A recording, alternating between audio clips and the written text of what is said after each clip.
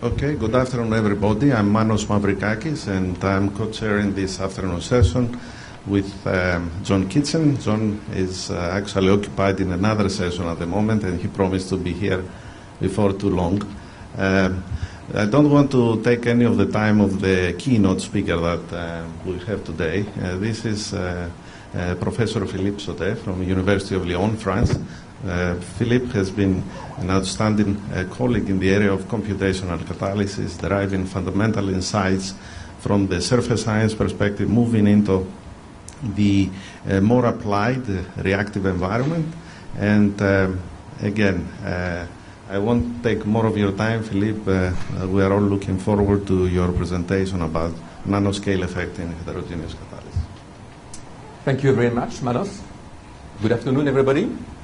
First, I'd like to thank the organizers for the very nice invitation to present this lecture. And it's a great pleasure to be in Louisville today. As you all know, catalysts are usually small particles deposited on high surface area support.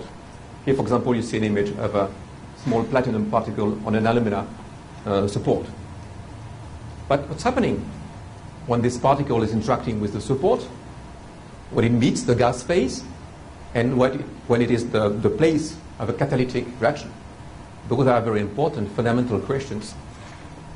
And today, I'd like to take you on a journey, on an atomic scale, virtual journey, on such small particle deposited on support, in order to answer some of these important questions. Now, one point now is size. We will consider platinum particles on gamma alumina, small size, smaller than those that Gabor Samajai showed this morning, but still realistic. Actually, people, maybe you, know how to create such small nanometer and sub-nanometer particles that are very useful, especially in the catalytic reforming of naphtha. And here the size is typically 10 to 20 atoms, and that's very nice for us models. And even people are able to image small platinum-3 particle on the gamma alumina surface. So various questions, as I already mentioned. Size. Can we control the size? What is the influence of the size of the particle? Stability. Can we avoid sintering and keep the particle small? Shape. Those particles have tens, hundreds of shapes possible. Which one will be good? How will all this be influenced by the support? Will it promote some specific electronic transfer?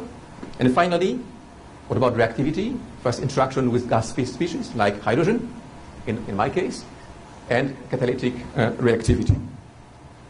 So for this trip, for this journey, we need a shuttle, and it's going to be theory.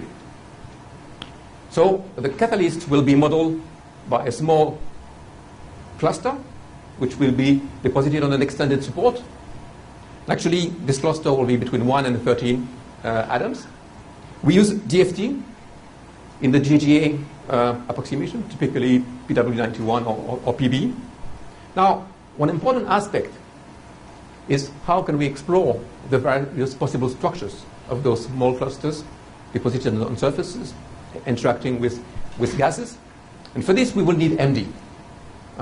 This will be explorative MD, okay, like in our journey, which means that we will use the temperature just to be able to probe the potential energy surface and to probe the possible configurations, to find the best configurations, both for the particle and for the adsorbates on the particle. Okay. When needed, we use specific algorithms like the NAB, natural lasting bag, for reaction pathways exploration.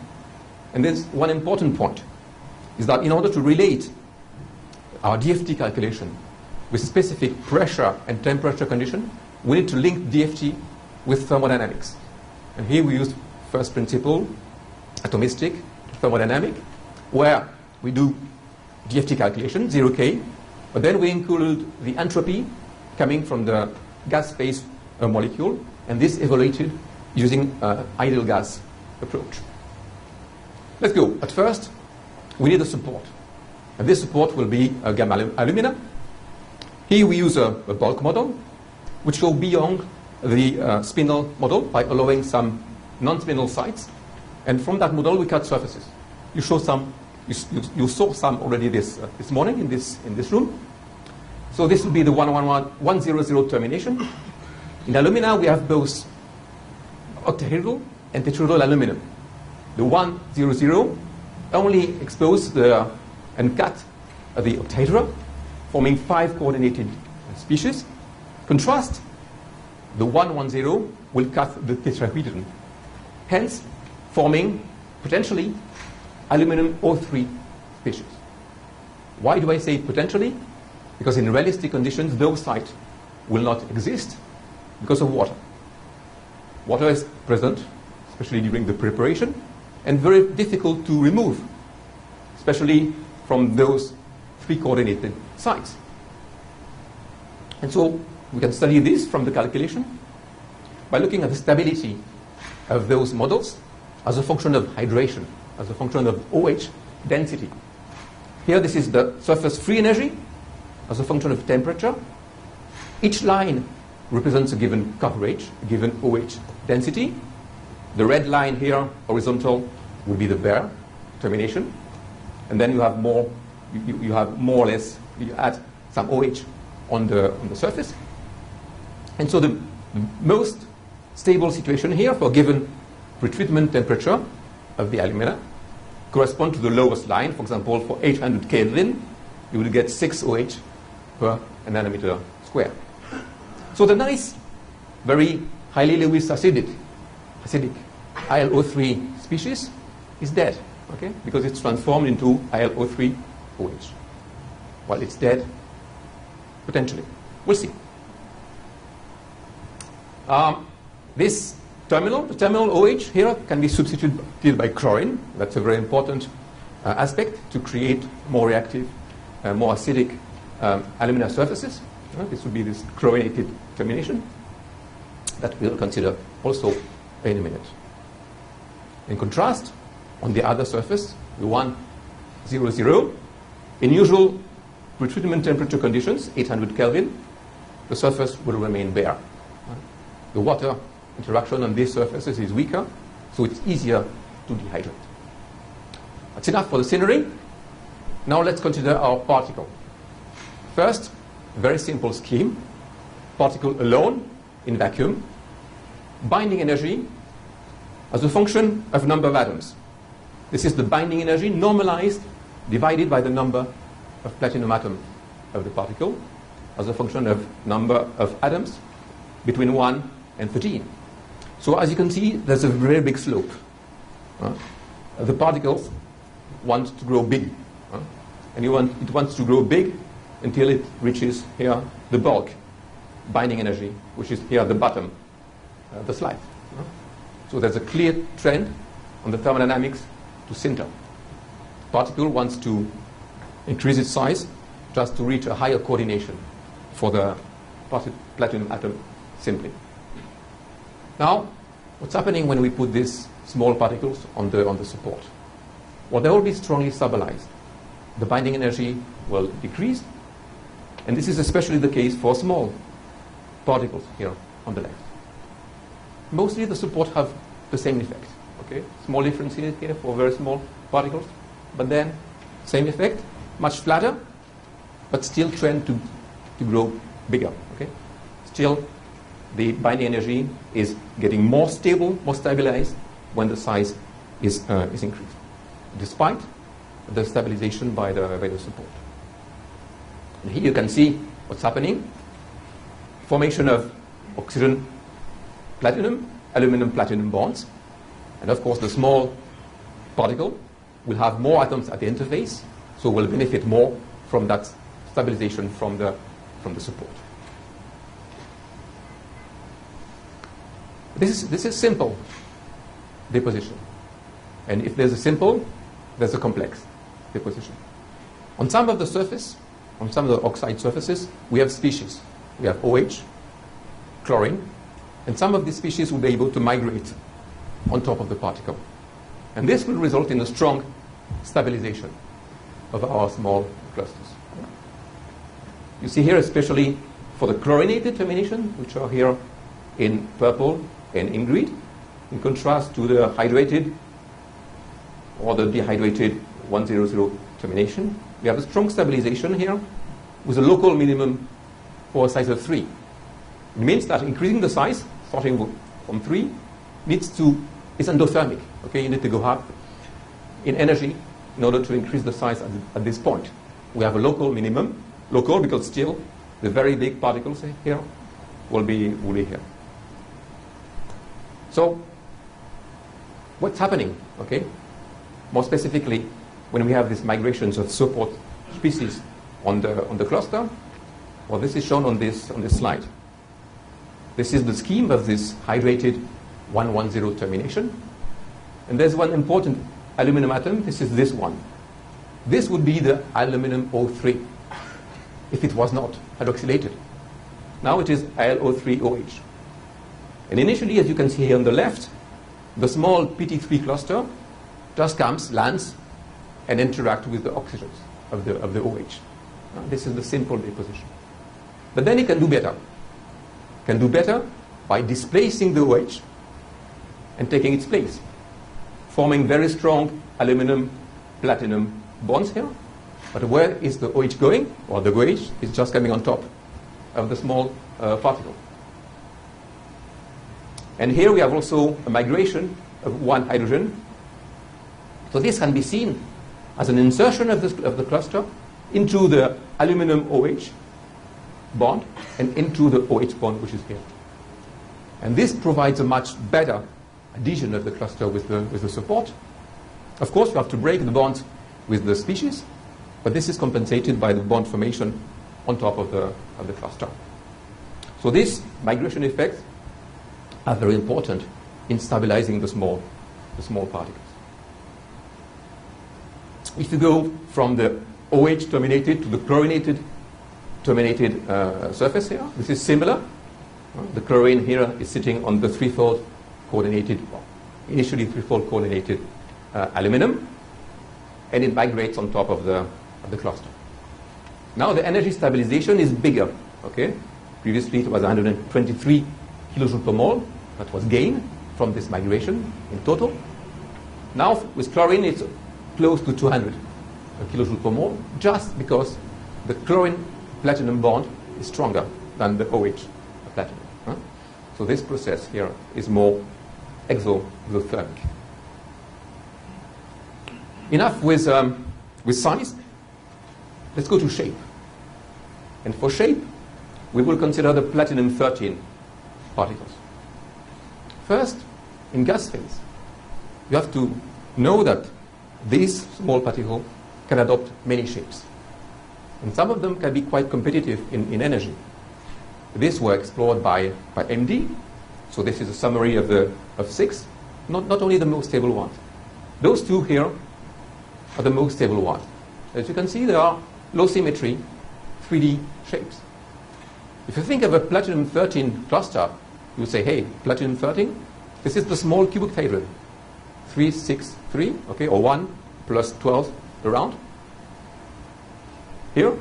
But this cubooctahedron, extracted from the bulk, will be 322 kilojoules per mole less stable than this low symmetry 3D shapes.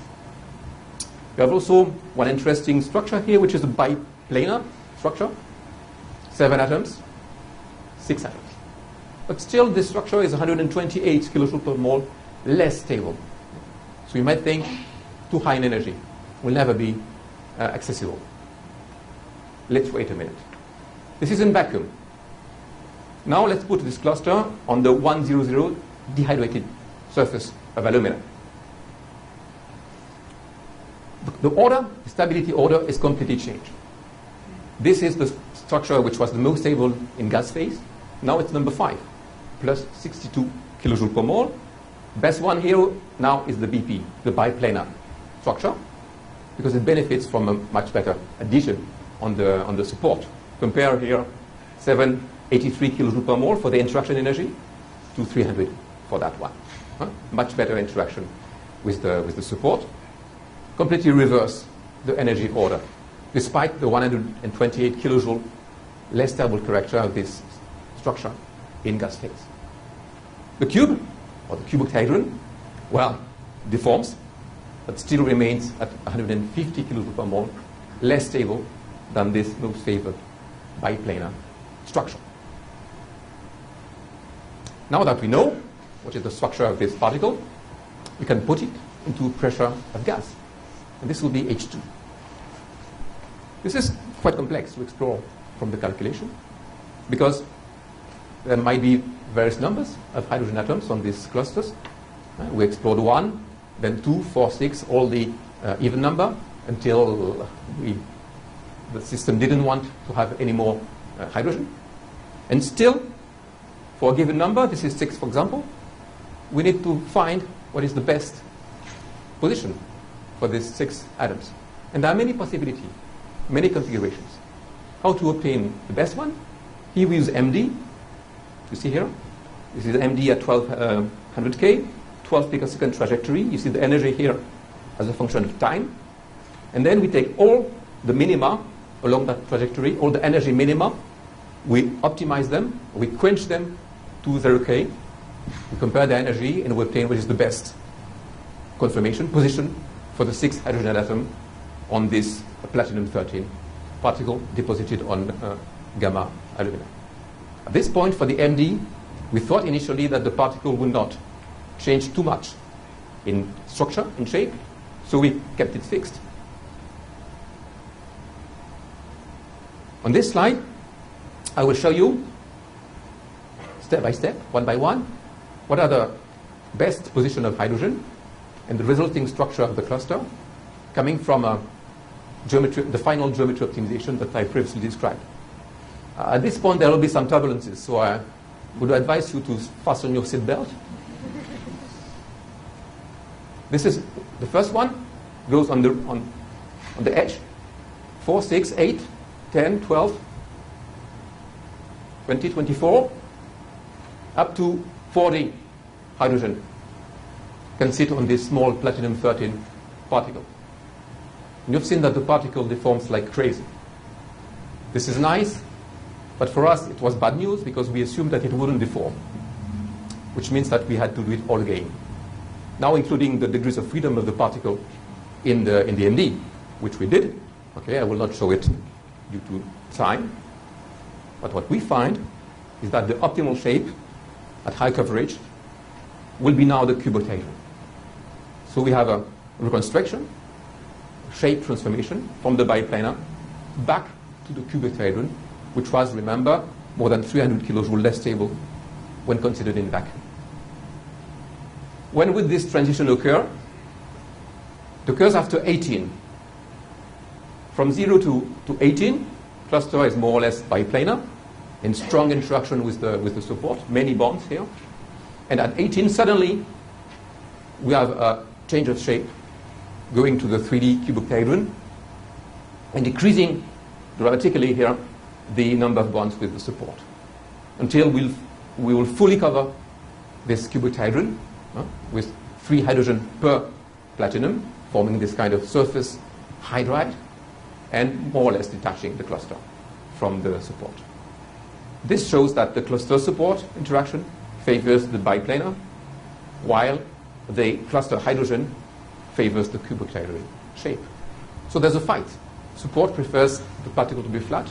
Hydrogen prefers the particle to be cuboctahedron, round.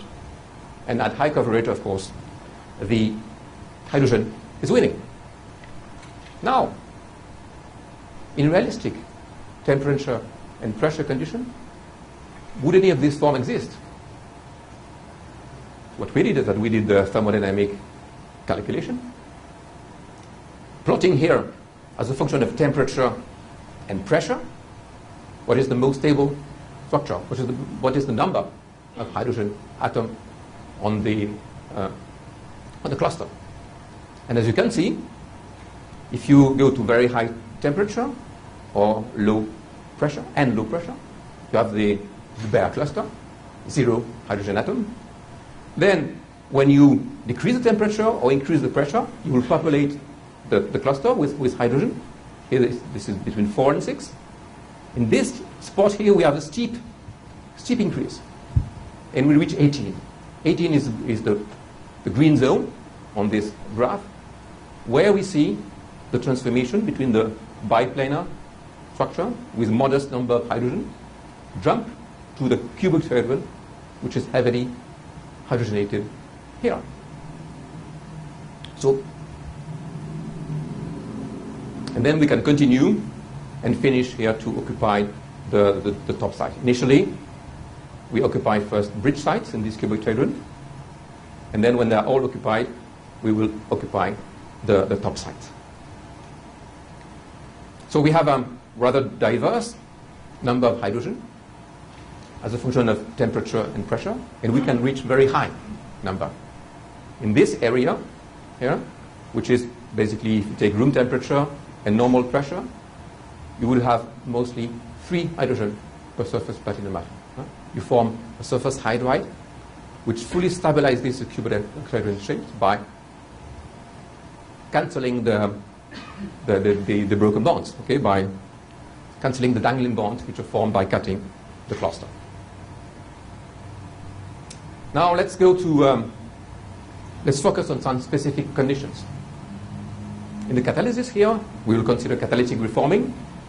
The reaction is done on such small particle, but it's done at high temperature, 800 Kelvin, and close to normal pressure around 10 bar, 10, 20 bar. But as you can see in this condition, we are in the zone where we are before the transition. So the particle is biplanar, and the content of hydrogen is modest. Well, it's between 0.5 and 1.5 hydrogen per platinum atom of the particle. Now, if you want to do your analysis at room temperature, it's easier. Say, I will pump anyway, no problem. I will pump, so I will remove the hydrogen by pumping. Well, not quite. If you are at room temperature in this small cluster, you will be on the fully hydrogenated PTH3 type local coordination. And even if you pump, it's going to be very difficult to remove this surface hydrogen atoms. So starting from this, we design specific systems here in this area in order to probe the reactivity of those hydrogenated clusters with an alkane. And here we picked ethane. I know that if you consider the comparison with reforming, ethane is a bit small, but already it allows to develop quite a bit of chemistry, comparing the hydrogenation, hydrogenalysis, and further cracking of the molecule. So this is what we did, and we considered 4 various possibilities here, which can be described by these J parameters, which correspond to the ratio of pressure between H2 and the ethane. So J basically describes the partial pressure of hydrogen. For small j here, we have a low hydrogen partial pressure, so we remain with a modest coverage in hydrogen, around 4. Then for j equal 110, we are very close to the transition zone. So we have a coverage between 6 and 18. And then we have a point here at 100. We also increase the total pressure so that we pass the transition, and we are in the cubic tetrahedral form with a very high coverage between 20 and 26. So what kind of reactivity do we see? What will be the free energy of C2 and C1 intermediates versus J, okay, as a function of the partial pressure of hydrogen? First, let's consider the symmetric ethane dehydrogenation. So we remove one hydrogen on the right and on the left and on the right. Ethyl, ethylene, vinyl, up to ethylene. This will be for pressure for a J value of 1, where we have equal pressure of H2 and ethane. And you can see here the shape of the particle is changing along the reaction. So does the number of hydrogen atoms. Initially, for J equal 1, we are before the reconstruction. So the particle is mainly biplanar with a modest number of hydrogen atoms. But then suddenly, with the vinyl species, which builds a stronger interaction with the cluster, saturates better the platinum, we jump on the other side of the limit, forming the cubic tetrahedron and jumping to 19 hydrogen atom at equilibrium. For all these cases, notice that we had to consider several hydrogen counts, and again, determine which number of hydrogen would be the most stable on the cluster as a function of the temperature and pressure conditions. All this being done at 800 Kelvin. Now, in terms of free energy, this would be the starting point where ethane is in gas phase. As you can see, all the intermediates correspond to positive free energy, which means that the formation is endothermic. It will be more and more endothermic as we increase the J value from 0.01 here to 100. So the more hydrogen on the cluster, the more difficult it's going to be for this ethane to be dehydrogenated. We have a minimum here along this path, which corresponds to the ethylene, and then ethylene can be dissolved. Okay, and here we gain again the entropy which was lost due to adsorption in order to form the gas phase hydrogen. Of course, all these intermediates have a positive delta G because the loss of entropy is quite high at this temperature of 800 Kelvin. Now, if we consider the asymmetric ethane dehydrogenation, in this case, we will remove first all the hydrogen on the right, going to ethylidine, and then when we're done with the right, we consider the left. As you can see, again, we have a change of shape from biplanar to cuboctahedron, and various numbers of hydrogen atoms in the optimal conditions on this cluster. For the energy, we have similar profiles here. Note, before I forget, that these profiles are thermodynamic profiles. Okay, we only consider intermediates. At this point, I'm sorry we don't have the barriers that link those intermediates. I think this already gives some important insights on this reaction. For example, here, the minimum in the pathway is associated to this ethylidine fragment. But now when we increase J, when we increase the hydrogen pressure and the number of hydrogen on the cluster, we have a marked destabilization of this ethylidine. We compare with ethylene on this slide. This would be the compared stability of ethylene, ethylidine, and acetylene. We see that initially, of course, as I told you, ethylidine is more stable than ethylene. This is basically what Gabor showed this morning. But then when we increase the hydrogen pressure, for J larger than 1, we reach conditions where the ethylidine is less stable than ethylene. So J here controls the relative stability between the absorbed ethylene and this ethylidine dead-end species that, of course, you don't want to form in these conditions. Now, this was CH bond dissociation. What about the CC bond? What is the best step at which we can break this bond? If we start from low J, low number of hydrogen on the particle, the direct breaking of the CC bond is less favorable than the CH dissociation.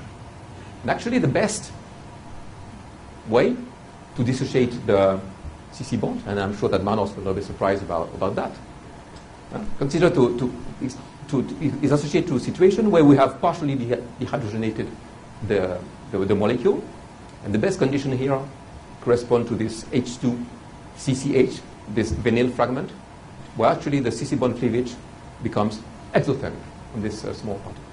And then from those carbon species, CH6 species, we would go back to methane in gas phase, or continue the dehydrogenation to form here what would be the precursors of coke. This was low J, small number of hydrogen on the particle. What's happening when we increase this hydrogen content? Well, first I want to remark here that at low J, we go through the same highest energy intermediate for the dehydrogenation, going to ethylene, or for the hydrogenolysis, Because the CC bond breaking here is after ethylene on the pathway. Now, if we go to high G, two main consequences. First one, the direct dissociation here, shown as dotted line, becomes favored. Because this later highly dehydrogenated C1 fragments become strongly destabilized by the presence of numerous hydrogen on the cluster. And second, no coke formation. This species here will get more and more unstable when we increase the J. So this can be summarized on this diagram, which shows again the highest energy intermediate on the best, on the most favorable pathway. And here we compare dehydrogenation and hydrogenolysis. As a function of J, of this ratio of pressure, initially J controls the number of hydrogen on the cluster without any alkane species. 4, 18, 18, 20, 26 in this case. At low number of hydrogen, these highest energy intermediates are at reasonable energy. They'll be the same for the dehydrogenation and hydrogenolysis. Now, when we increase the number of hydrogen, we will destabilize both the intermediates leading to dehydrogenation and those leading to hydrogenolysis. But the hydrogenolysis intermediates will be disfavored, will be destabilized more.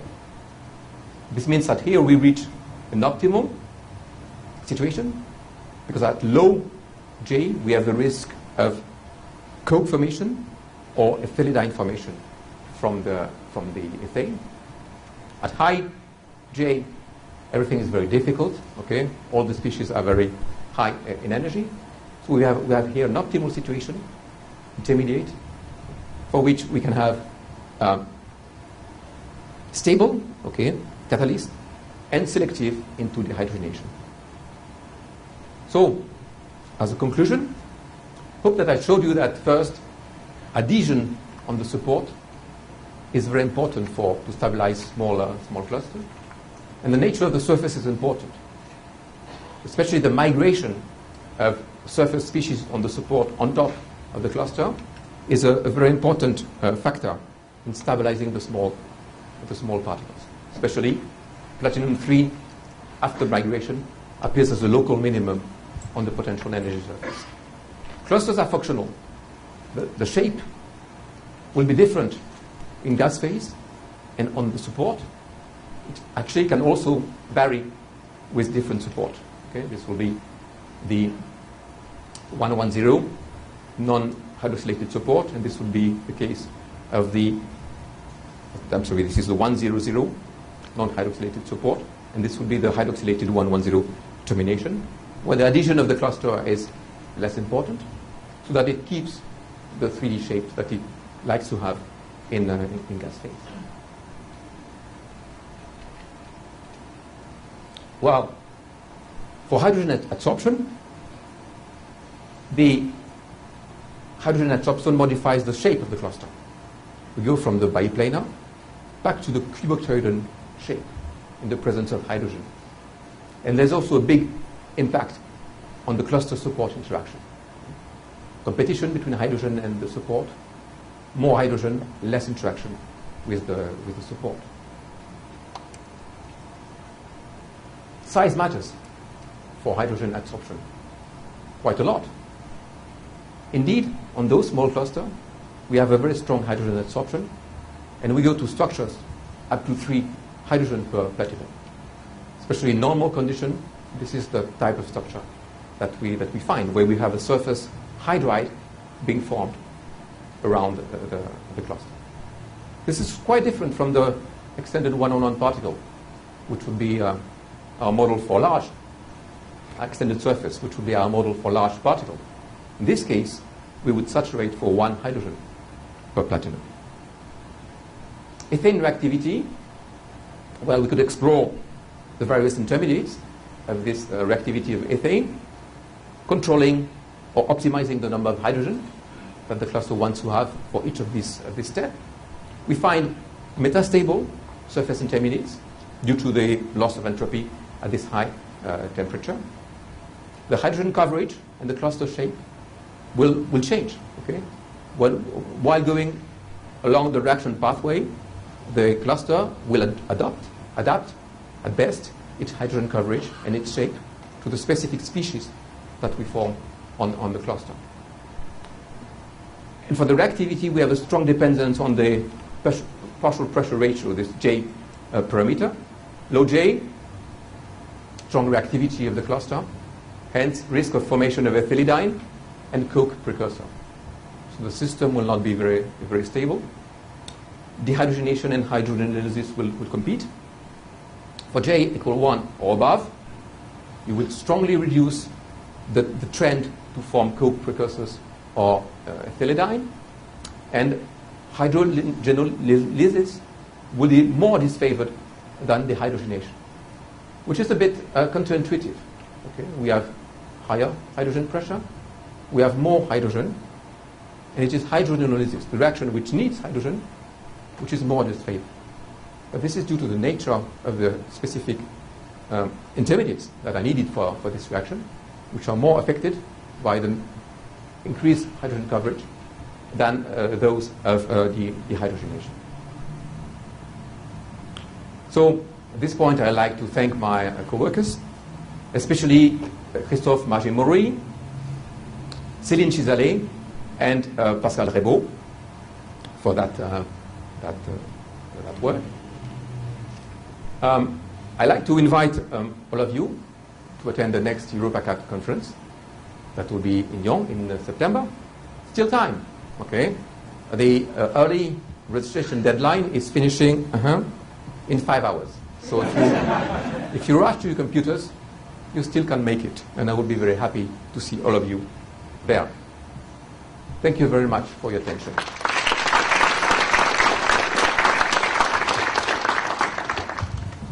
Thank you very much, Philippe, for an excellent talk and also for excellent timing. We'll have time for a few questions. Let's start with Israel.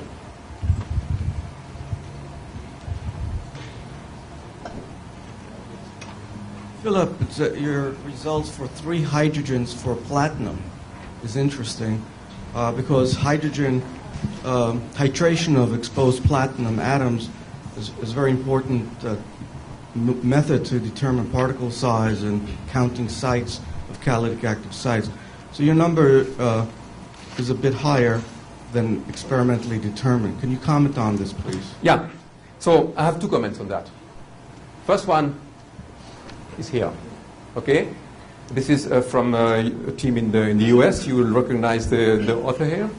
So this is a Xanes experiment on particles as a function of size.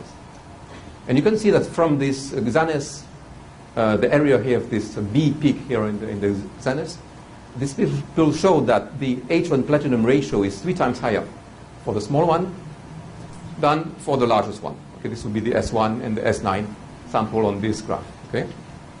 So first, we think that this behavior is realistic. Now, coming back to the desorption experiment, if you remember my thermodynamic slide, which is not so far away, so maybe I can go back. Of course, we have 3 hydrogen atoms, but at given condition here, not 3 would dissolve. So you will keep some irreversibly absorbed hydrogen. And if you look at the dynamic range, it's 1.5. So it's quite close to the one that you measure. So we think that indeed you have a delta of 1 or 1.5, but at the end of the day, your particle, if it's small, might not be fully dehydrogenated when you do your desorption experiment. Thank you. Okay.